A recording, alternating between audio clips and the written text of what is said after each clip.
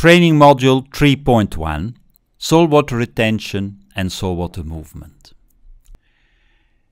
The learning objectives of this presentation is to understand how AquaCrop describes water retention and water movement in the salt profile.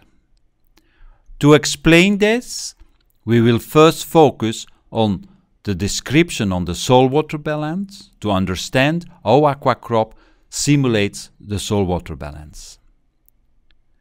Subsequently, we move to saltwater movement to understand how AquaCrop simulates the movement of water in the salt profile.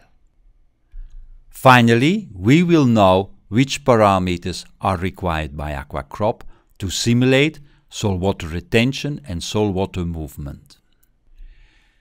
Let's start with the saltwater balance and first focus on some major salt physical characteristics. We will review salt texture and bulk density. A salt consists of solid particles and organic material. The solid particles are classified according to their size in several fractions.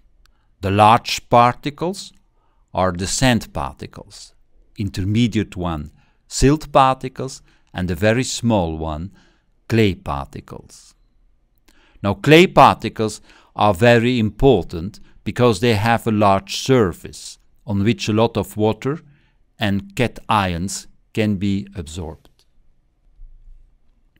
The relative proportion of the mass of sand and silt and clay defines the textural class. Therefore, we use the textural triangle in which 12 textural classes are defined. So let's assume that the relative proportion of the mass of sand is 35% and the relative proportion of the mass of clay is 22%. Then we get a loamy salt. The bulk density is the amount of dry mass per unit volume of salt in its natural field condition. So, we have to sample the salt in its natural field condition, which we will do with a ring, a steel ring, which has a volume of 100 cubic centimeter.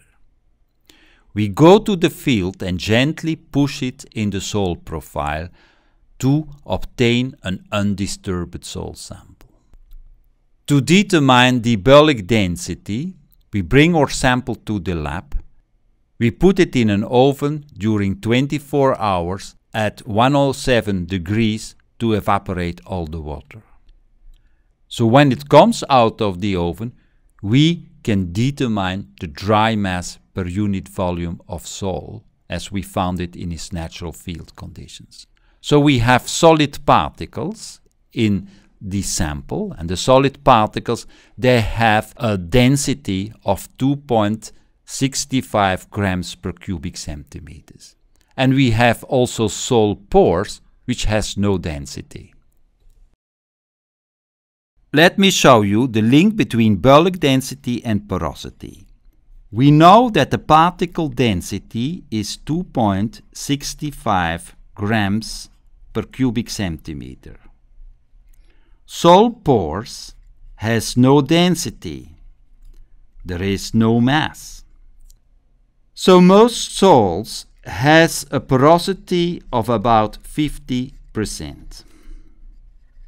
The bulk density will be 50% of pores with density 0 plus 50% of solid material with density 2.65. This is 1.3 grams per cubic centimeter. If the salt is more sandy, the porosity is lower and might be up to 40%. These are the sandy salts. The bulk density is 40% of pores with density 0 plus 60% of solid material with density 2.65. It gives me a bulk density of 1.6. The more clayey soils has a porosity up to 55%. These are the clayey soils.